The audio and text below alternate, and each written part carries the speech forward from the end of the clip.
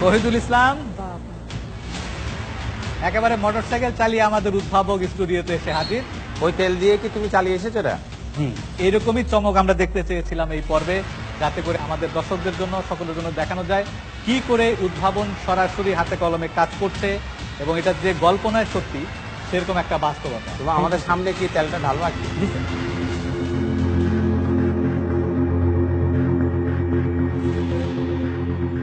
এইটা দিয়ে এখন এই গাড়ি স্টার্ট হয় কিনা সেটা হচ্ছে পরীক্ষা। গুড। শহীদুলের পলিথিন থেকে জ্বালানি তেল তৈরি এবং সেই জ্বালানি তেল দিয়ে মোটরসাইকেলটি স্টার্ট হচ্ছে।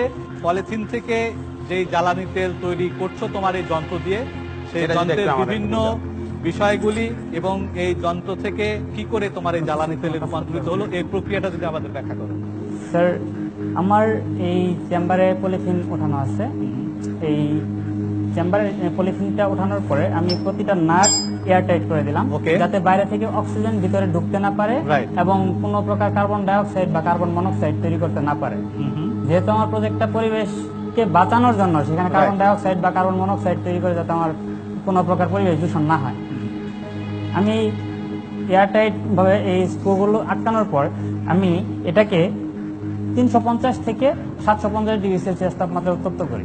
আচ্ছা, পলিথিনের যৌগ ভাঙতে কি পরিমাণ তাপমাত্রা দরকার? Sir 350 degree Celsius. 350। ওকে, তুমি বেশি নিচ্ছ কেন 700 পর্যন্ত? আমি যদি 350 ডিগ্রি সেলসিয়াস তাপমাত্রায় উত্তপ্ত করি তাহলে স্যার গতিটা এতই মন্থর হবে যে আমার 1 কেজি পলিথিনকে গলাতে হয়তোবা কয়েকদিন সময় লেগে যাবে। আচ্ছা, তার মানে তুমি যখন তাপমাত্রা বাড়াচ্ছ তখন তোমার সময় বেঁচে যাচ্ছে। জি, ওকে।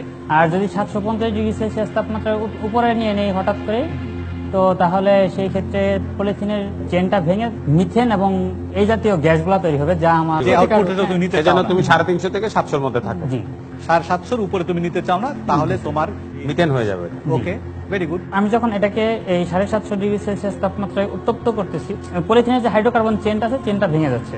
চেনটা ভাঙার পর এটা ভিতরে অনেক চাপের সৃষ্টি হচ্ছে, আর ওই বাষ্পটা প্রচন্ড চাপে এদিক দিয়ে বের হয়ে আসতেছে। আচ্ছা, বের হয়ে আসার পরে এখানে যখন হঠাৎ করে একবারে চাপটা হারিয়ে ফেলতেছে, যেহেতু এখানে অনেক মোটা, এখানে অনেক চিকন, পিভিসিগুলো এনার্টি, মানে ধরেন আপনার দুইটা জায়গায় ওই প্রেসার এবং ভলিউমের গুণফলটা সমান থাকবে। আচ্ছা, ভলিউমটা বেড়ে গেলে প্রেসারটা কমে যাবে। রাইট, সেটা সে এখানে করছে। আচ্ছা, এই গ্যাসটা এসে এখানে যখন একবারে ফাঁকা পাইতেছে, একদম ঠান্ডা হয়ে যাইতেছে, সর্বশেষ এখানে বরফ জমা হয়ে যায়। ওকে। জ্বালানি তেল তার তখনও বরফ হয় না, জাস্ট তরল হয়। তরল হয়ে এখানে এই বোতলে একটা ঘনত্ব তৈরি করে, এই বোতলে এসে তেলটা জমা হয়। আর তেলটা এখানে জমা হওয়ার পর এখানে যে কিছু মিথেন গ্যাস তৈরি হয়, সেই মিথেন গ্যাসটা এদিক দিয়ে এসে এখান দিয়ে উপরে উঠে আসে। গ্যাসটা যেহেতু হালকা, সে ওই পাত দিয়ে উপরে উঠে চলে যায়। আমার এই মেশিনটা চলাকালীন সময় প্রথম 1 ঘন্টা পরে আমার জ্বালানি খরচ একেবারে কমে যাচ্ছে, কারণ এই মিথেন গ্যাসটাই যে তোমার জ্বালানি হিসেবে দায়িত্ব পালন করছে। অসাধারণ। তেলটা বের করে নেওয়ার পরে অনেকগুলা মুক্ত কার্বন সৃষ্টি হয়, যে মুক্ত কার্বনটা এই চেম্বারের নিচে জমা হয়। চেম্বারটাকে খুলে বের করে নিচ্ছি। বের করার পরে এটাকে দিয়ে আমি ইচ্ছে করলে একদম ছাপা কালি তৈরি করতে পারতেছি। এই কার্বনটা কি তোমার লিকুইড ফর্মে আসে নাকি ড্রাই ফর্মে আসে? ড্রাই ফর্মে আসে। ড্রাই ফর্মে। ড্রাইটাকে একটু এদিক নিয়ে আসবে, আমরা সামনে থেকে দেখি। এখানে এই কার্বনটা আপাতত তৈরি করা আছে ব্ল্যাক অক্সাইড হিসেবে। 1 কেজি কার্বনকে ব্ল্যাক অক্সাইড তৈরি করতে আমার সর্বোচ্চ 2 মিনিট সময় লাগে। আচ্ছা। আর 1 কেজি কার্বনকে যদি আমি ছাপাকালি তৈরি করতে যাই তাহলে আমার দাম বেড়ে যাচ্ছে প্রায় 14 গুণ, কিন্তু সময় লাগতেছে প্রায় 7 থেকে 8 ঘন্টা। আচ্ছা, এই ব্ল্যাক অক্সাইডের বাজার মূল্য প্রতি কেজি কত? 90 টাকা স্যার।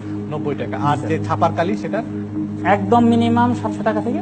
এই ব্ল্যাক অক্সাইডও রাখো, আবার পাশাপাশি ছাপা কালিও রাখো। আমি আরেকটা কাজ করতেছি, সেটা হচ্ছে আমাদের ডাস্টবিনে পলিথিন ছাড়াও কিছু জৈব যৌগ থাকে, যেমন সবজির উচ্ছিষ্টাংশ, খাবারের উচ্ছিষ্টাংশ, এগুলো থেকে স্যার আমি ইথানল তৈরির চেষ্টা করতেছি, যা স্যার আমার এই ছাপা কালি তৈরিতে ব্যবহার করা হবে। ফ্যান্টাস্টিক। মানে তোমার একেবারে রিসাইকেল আইটেমের কোনো কিছুই ফেললা না। জি স্যার। সবগুলিকেই তুমি সম্পদে। আমার আপনার কাছে একটা প্রশ্ন আছে, সেটা হলো যে কাঠামোগত কোনো ঝঞ্ঝাট আছে নাকি? এটা কি স্কেলেবল? হ্যাঁ, মানে ও যে কনসেপ্টটা ব্যবহার করেছে, কনসেপ্টটা ফ্যান্টাস্টিক, এবং সেটাকে এটা ও যেভাবে করেছে ওইভাবে মানে এটাকে স্কেল করা যাবে। অনেক ধন্যবাদ। অসাধারণ। দোয়া রাখবেন স্যার।